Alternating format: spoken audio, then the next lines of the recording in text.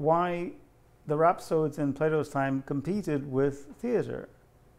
Not, well, I mean, I'm not sure what to say that they were. I mean, it wasn't so different that they weren't thought of as actors.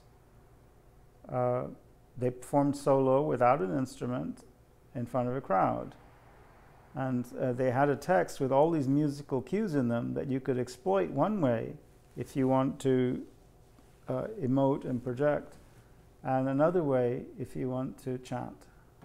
And as I mentioned, there's a passage in Aristotle that's interpreted to mean that some people went too much one way and others went too much the other. It wasn't the hugest movie of recent years, but there was a big splash about that film called Troy. Didn't have all that much to do with Homer, in my opinion, but I mean, it was fun. It was a lark, but I think it really comes down to everything that you apply that word epic to. It is still a very current and broadly used word. So I'm thinking primarily of movies and of the arts in general. I mean, to be fair, the influence of Greek tragedy is sometimes more powerful. I mean, when you think of the trilogies, for example, like Star Wars 1, 2, 3, or The Godfather. You think of those kinds of. I mean, that structure, I think, has more in common with Greek tragedy, and tragedy has its own wellspring out of lyric poetry. But when, I mean, we can still use this word Homeric or epic to refer to something that's just larger than life, that changes things, a game changer, an epic victory. I think so long as there's this openness to the idea of something not scripted, and so it's a backwards way of saying, which happened as though there were no benevolent guiding hand of God in it. It was all the same huge, not scripted but huge, as though there were giants walking the earth. Something epic happens. Now, I mean, epic has a peculiar way of expressing itself. I was thinking on the way over about this passage early on in Iliad 1, when Athena comes down from heaven and grabs Achilles by the hair.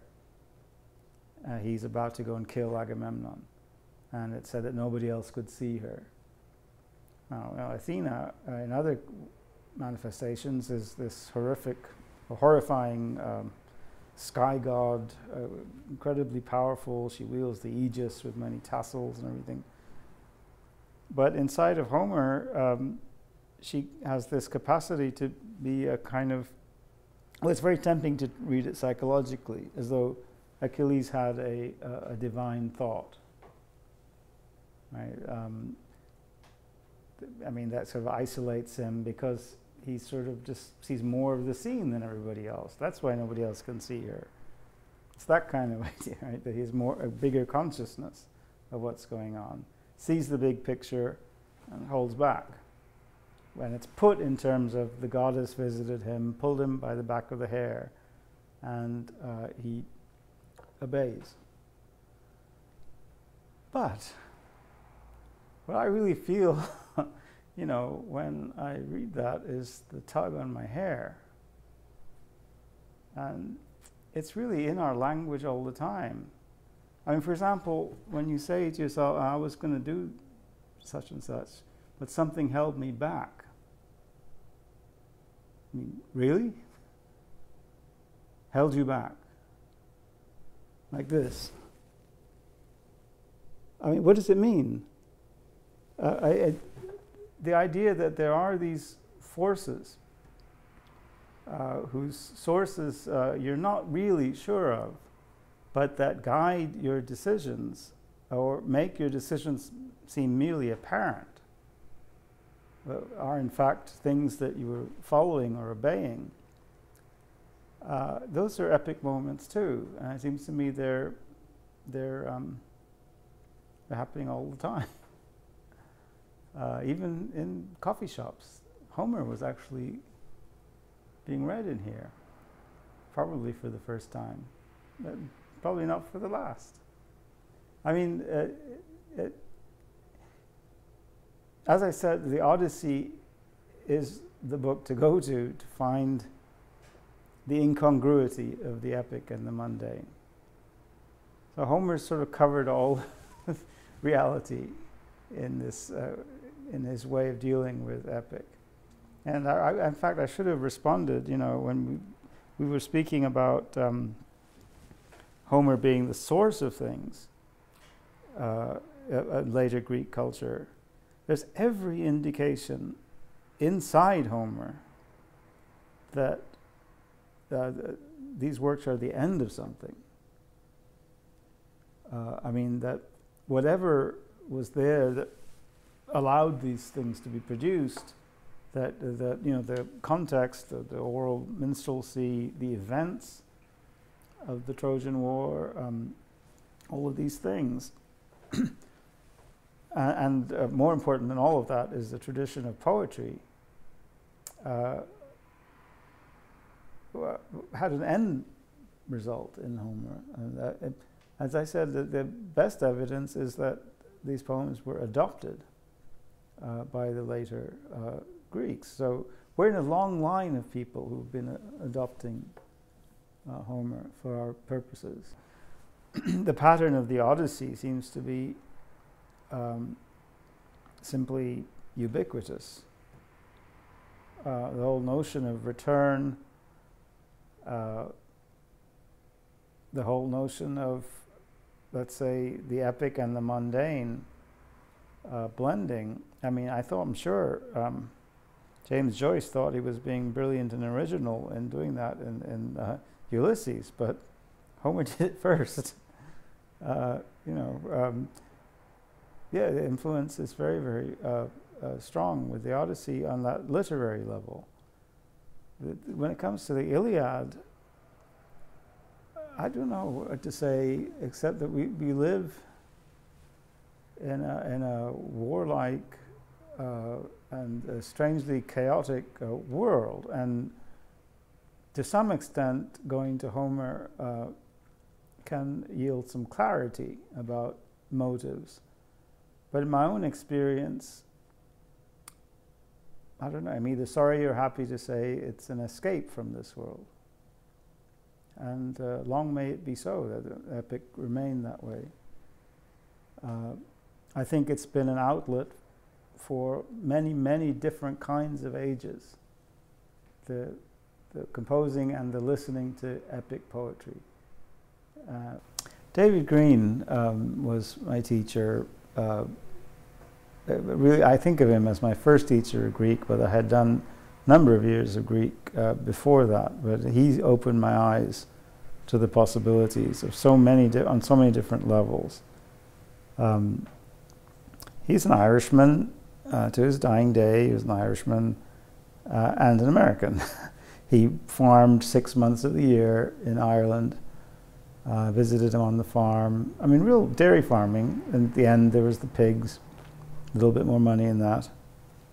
And then he would come and take care of his flock of graduate students in Chicago. Most of the years I was there, he taught for free because they weren't allowed to pay him after the retirement age. So he was a very special person. It was him and also a man named Arthur Adkins in the classics department. Both of them now departed, I'm afraid. They were very, very different people, but very fond of each other. Arthur was a bit younger. But that was my experience of the epic and the mundane mixing. As I look back on it, it was as though giants walked the earth. Most people are very lucky if they find one teacher, and I had two.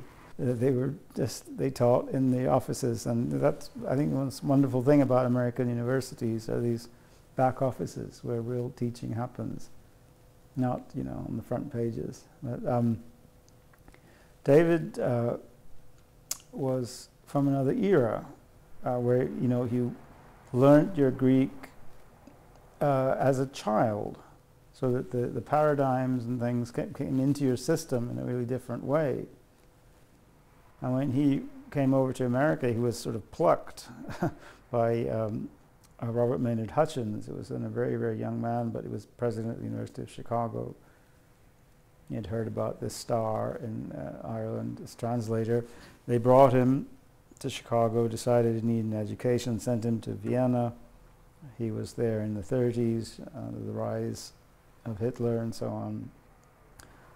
He saw some very interesting times and lived with them all. He was a historian as well as a classicist, and he brought all of that to bear on what he taught. Now, the key for David was something that unfortunately I and almost anybody else now raised in the classics can never recreate, was that childhood upbringing in the language, so that there was a familiarity.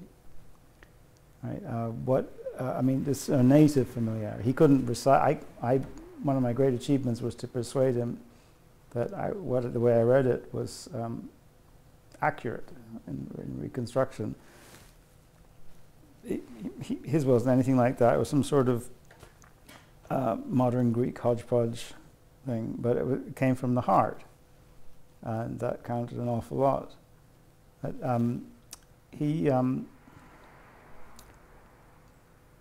because he had learned the language sort of from the inside as a kind of philological thing, this grammatical, dictional world. He came to America as a very young man, and at the University of Chicago, whence the core curriculum and the great books programs all emerged, he found these students who cared about what it all meant. And that was just an amazingly happy thing for everyone involved. It's what led to his producing the Green and Latimer translations and so on. There was a need in this world for translations that allowed people who couldn't go to the Greek, as he not necessarily went to, but had in his blood, to get in contact with this literature, would somehow do good. And he was right about that, because that didn't really exist when he came up. As a mutual friend, Stephanie Nelson, his longtime companion, tells me, that was something new under the sun. This idea that you could read, Sophocles and feel like you'd read Sophocles without going and spending many years in the classics department. These were students who cared about what it meant, and that was the essential spark to the powder keg for him, because he had all of this latent knowledge that was ready to ignite upon their interest. He'd never heard those kinds of questions. All he'd heard was the philological kinds of questions, which managed, to make everything boring. It's a very special experience that I would wish on everybody who is fortunate enough to have the opportunity to go to graduate school.